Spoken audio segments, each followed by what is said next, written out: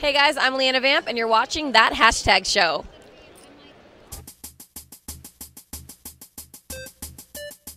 What's up, guys? I'm Jessica, and we are here with That Hashtag Show and That Hashtag Newsfeed. This is Joe and Dupree. Joe, what are you excited about today? I'm going to be talking to some Power Rangers. That's going to be pretty awesome. And Dupree? I'm going to be cosplaying as Darth Vader, and I'm excited about the True Blood panel. Right on. Let's get weird. Let's do it.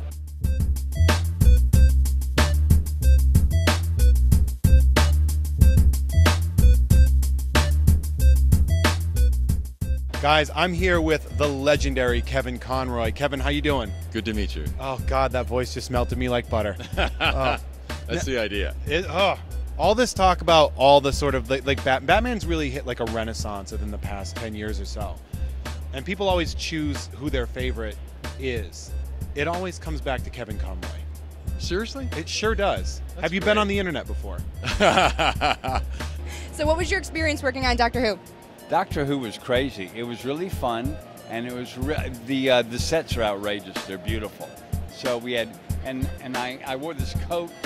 If I hand me that picture, Elijah, I wore this costume. Oh, that's beautiful. And this jacket weighed 40 pounds. Yes! Can you believe it? It was like going to the gym to get dressed. Oh my God. Would you ever come back as the Master? I would love to. All they have to do is ask me.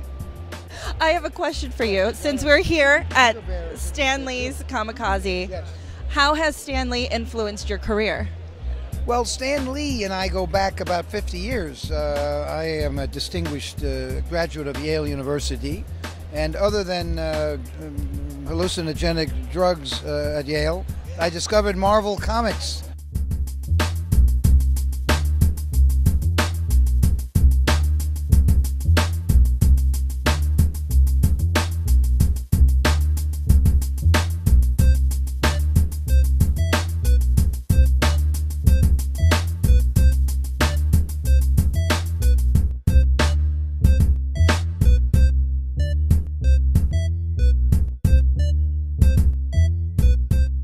What does this convention smell like?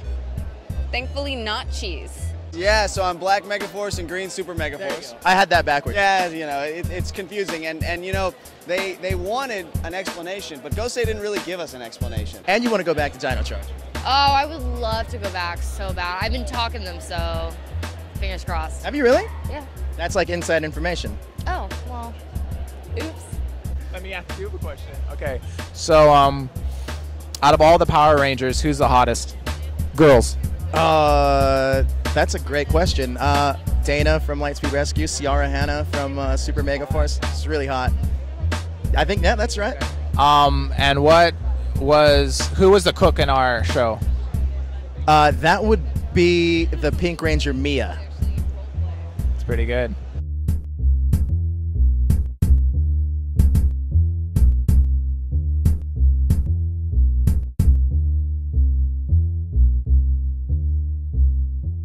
So we're at Stan Lee's Comikaze. Right. Have you Stan Lee ever like influenced anything that you've done, or have you have any special windbreaker that's very similar to the one that he wears? He's got a good windbreaker game. I mean, I feel like it's like at Hugh Hefner's house where it's just like pajamas through the whole thing. It's just like tan windbreaker, beige windbreaker, taupe windbreaker. There's a sand-colored windbreaker. I've seen the sand one. Nicotine-colored windbreaker, vitamin yellow, multivitamin yellow windbreaker. Especially in that Stormtrooper outfit, man. That's Thank you. Probably one of the sexiest Stormtroopers I have ever seen. Next to your Boba Fett, though. Like, I love that costume. I'm completely covered from like neck to toe. And you're still sexy? It's awesome, except I have some wounds today from it. It was a little, I was in it way longer than I thought, but you know, it was fun. And I'm a Stormtrooper, so whatever. I don't even care. Stormtrooper at I heart. could be bleeding underneath and I wouldn't even mind. That's fantastic. That's awesome. The things we do, right? Yeah. For cosplay. I'm here with Jason from the Marvel Experience. First of all, I want to ask you, what is the Marvel Experience? It's really hard to put into one sentence, but the best way I can define it is it's a blow your senses out, first-person experience that is not only virtual, not only interactive, not only engaging, but a unique experience you're not going to find anywhere else on this planet.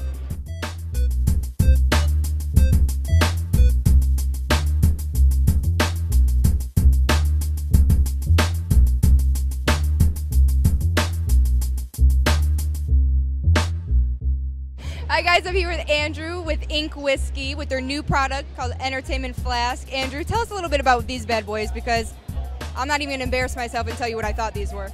So what we've done is we've made a flask modeled after the original NES cartridge. It holds 4 ounces. It's ABS polymer, BPA free. We've got right now 6 different parody art labels. We're coming out actually with 5 more. We're going to release what they are a day at a time right after this convention, so starting November 2nd. What do we got? What can we see in the future for a comic book? I'm going to give you some teasers. You're going to see an ice cream truck. You're going to see a drag race. You're going to see... Like drag queens foot racing? No, that would be cool, Wouldn't too. that be great? That's season 5. Season 5. All drag races. Rickshaws. Rickshaw drag races. How awesome will that be? Loot Crate is a Geek and Gamer subscription box. It's about $20 a month, and we really try to incorporate collectibles, t-shirts, figures, any kind of things that you would get at Comic-Con, swag. Brave Frontier, yeah, it's been out for a year. It's a turn-based RPG available on iOS and Android. There's about 200 different characters that you can choose from, and you can evolve them too. So there's kind of a little, Pokemon aspect to that as well.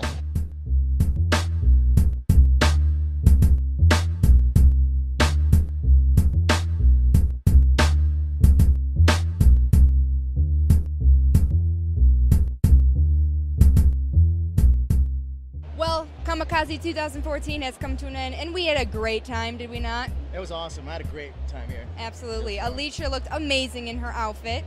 Very, very good. And guys, I have a little surprise for you. Oh, yeah? Yeah.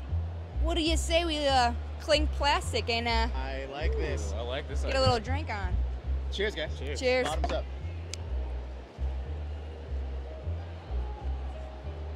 Not bad.